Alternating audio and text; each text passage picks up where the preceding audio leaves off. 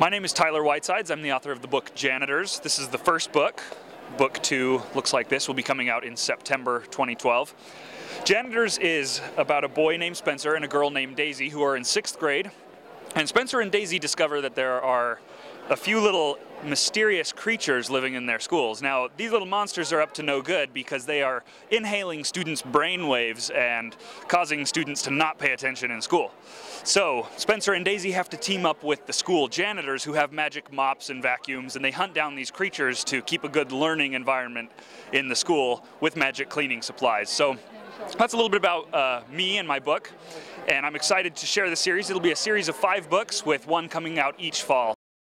The book is published by Shadow Mountain Publishing, and you can find more information about me and my books on my website, which is tylerwhitesides.com.